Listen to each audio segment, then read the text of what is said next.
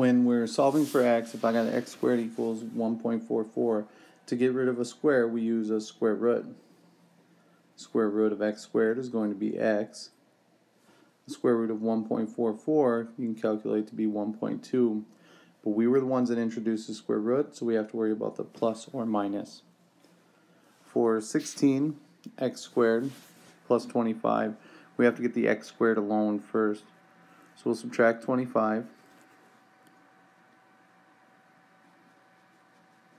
And then divide by 16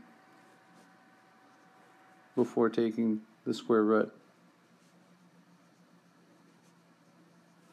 And when we take the square root, this will still be x, and on the right side, the square root of negative 25 is 5i, and the square root of 16 is 4. But the directions here say to solve for x, but only for the real solutions. And because we're trying to take the square root of a negative number, this one will have no real solutions.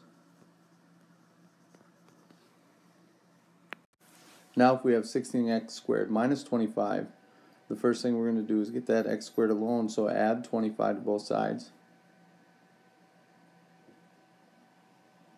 And divide by 16.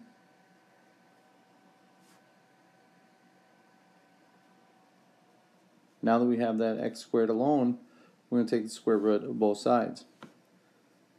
Since we put the square root in, it's going to be plus or minus.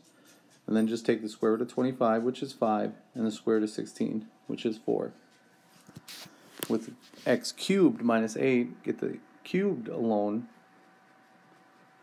And to get rid of a third power, we're going to need a third root. So x will equal, we introduced a root, but it wasn't a square root or any other even root. Because it's an odd root, the cubed root, there is no plus or minus that we have to worry about. So the cubed root of 8 is just 2. If we're going to try and solve an equation involving that has a square root already in it, we'll have to get that root alone. So first, add 4 to both sides. Square root of x is equal to 7. Now, to get rid of a square root, we're going to square. And x will equal 49.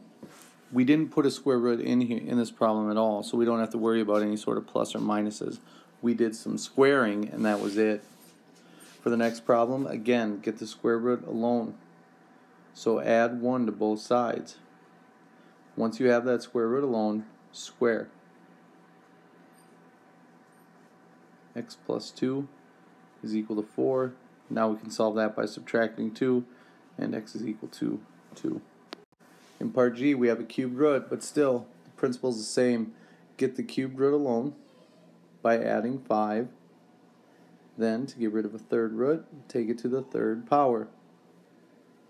X is equal to 64. In problem H, I told everybody not to do it because I hadn't taught them this problem yet, and it's a little bit more complicated than it looks. So, if you're looking at problem H, you can cross it out. That one's not going to be on the test, and they don't need to know how to do it right now.